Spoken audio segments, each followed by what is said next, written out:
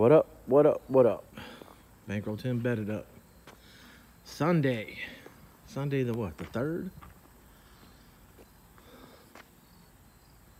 Yeah, Sunday the 3rd, October. All right, y'all, look at this. 1990 Chevy Caprice.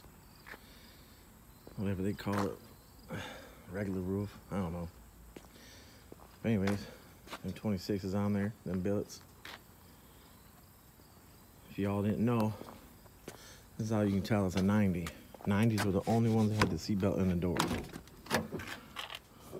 Boom.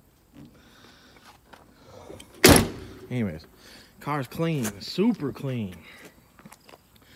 One of Gucci's, I don't know, Gucci get it going. One of them cars that they selling, raffling, I don't know. But I'm gonna pick up the front end just a little bit, do a little bit of a custom alignment on it. Steering wheels to the left. These are the wheels that came off the blue car that burned. And they had them fixed, cleaned up, whatever. They look good. Had some bad studs on the back right wheel, so when they changed it, the lug nuts didn't want to come off. Ended up breaking 2 lug nuts, 2 studs on the back right wheel. I didn't take the wheels off the blue car, but I'm pretty sure the blue car had some type of a spacer on the front to make the center cap fit. I'm gonna check that out. Car runs good, sounds good. They put some sounds in it. I don't know if they're done with it yet. Car's a little dirty right now. As you can see, this side's leaning down just a little bit. But like I said, I'm gonna put some adjusting to it. Maybe a sway bar link or something in the front is jacked up. I haven't looked at it all the way. But very, very clean car, super clean car. The color's nice, it's got some pearl in it. It's dirty right now.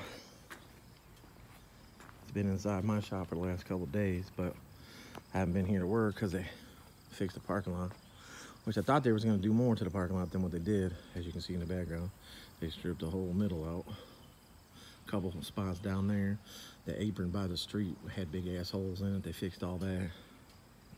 But anyways, I would have adjusted and everything the other day, but had a warranty job. Yeah, warranty job, because I admit I'd be fucking shit up.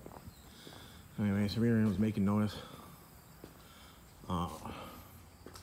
True track posi that I put in it, which is a 7.5. I think realistically what the problem is with 7.5s, when you got 28s on there, it's just too much rollout, and when you're turning weight wise, whatever, it just causes the inside. The gear was actually not bad at all, so it wasn't the backlash setup. The center puck for a true track, it's got this little round center puck that goes in there.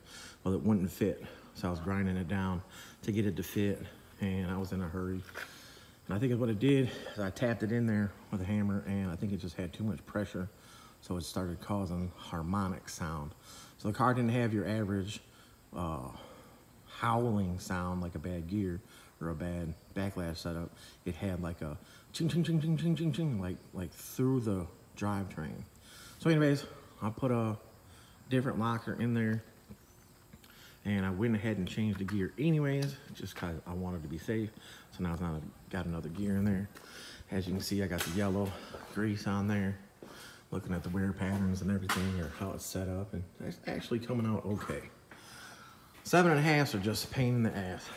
Over the years, I'd have to say I lost on 7.5-inch rear ends. I should have just put an 8.5 in it. But all right, y'all, that's what I got right now. I'll be back with something else. Bankroll 10, bedded up. Box Chevys, out.